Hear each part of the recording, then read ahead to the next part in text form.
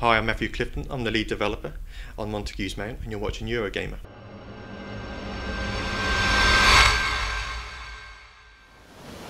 As the salty water withdraws from my eyes, my focus pulls in upon my feathered friends watching me from above. I'm guessing overboard. Yes, that is what must have befallen me. I must have somehow been washed overboard. What's up, gamers? Ian from Eurogamer, back again with another exclusive interview about another awesome indie game taken from the show floor at this year's Rezzed Expo. Contrary to popular belief, Montague's Mount isn't an expert-level sex manoeuvre. It is in fact a first-person psychological rollercoaster ride through isolation, desolation and one man's tortured mind. Here's Matthew Clifton, the game's lead developer, to tell us more about this haunting game. Montague's Mount is a new title coming, PC, Mac and Linux. It's an exploration type puzzle game. You wake up on this deserted island. You don't know where you are or how you got there.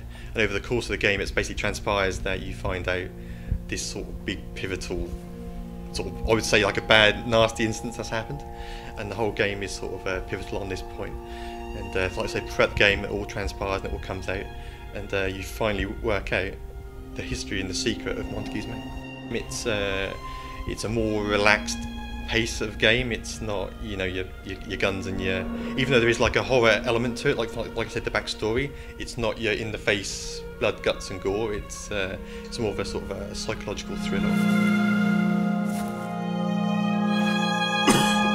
With the more relaxed approach over the normal guns blazing horror games and an adult themed storyline, I take it that Montague's Mount will be full of atmosphere building exploration and challenging puzzles. Yeah, there's plenty to see and do, and there's going to be some secret areas where you can explore and find, and plenty of puzzles to do, thought-provoking puzzles, not your normal sort of just go there and do this and walk back there. There's going to, you are going to need to know some things, but we're going to put items in the game to help players with these, so they ain't got to run off to the library necessarily and research naval history or something. The things are going to be there to give everyone what they need. So, without spoilers, Matthew, could you tell us a little bit about the character we'll be playing as and how he's come to be wrapped up in the mystery of Montague's Mount?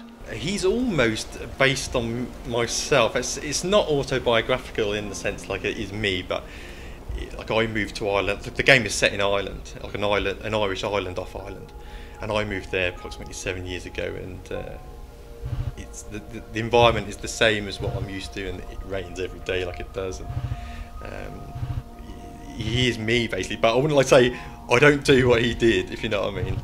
But yeah, it's pretty much me. So kind of fish out of water. Yeah, it's hard. It was like his backstory is he's like an author, so he moved there to sort of get some. Make his new novel basically, and it's hard to fit in then to the new surroundings and the new environment and the new way of life, like it was for me when I moved to Ireland. So yeah, and then it all sort of spirals out of control, I would say, without giving too much away. Much has obviously happened here, a truly forgotten part of the world. All these possessions that lay strewn around me are windows to someone's existence.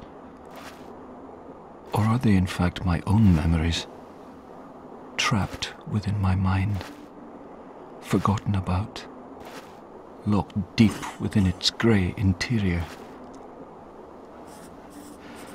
I feel like someone is watching me from within the empty shells of buildings that were once so full of life. Do I believe in God? The story is driven along by poetic narration from the main character.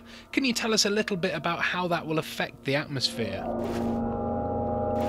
Well, we had some great time in the studio doing the voiceovers, and you could tell like towards the end the guy who was doing the voices, Derek Riddle, he was like emotionally drained. So it is quite shocking, like when it comes out. If it affected the voice actor that much, how are you hoping the player will feel at the end of their journey? Are you aiming to have them emotionally drained as well? It is a bit of a roller coaster ride. It is, so they may well be. It's not all happy go lucky. So yes, they are gonna. It's going to be an experience. It's going to be an experience.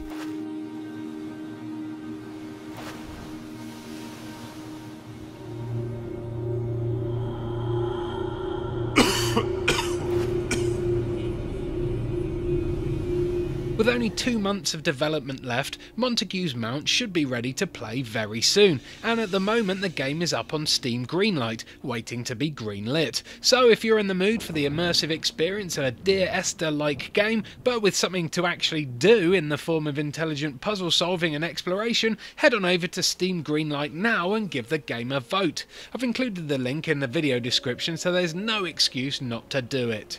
Thanks for watching, peeps, and don't forget to subscribe by clicking on the on-screen annotation if you want to fill your face holes with more exclusive interviews, interactive live streams and early previews on everything cool in gaming land. Nice. Oh, looks like the morning after a party at my house. They've obviously had too many Jaeger bombs, the lightweights. Weak.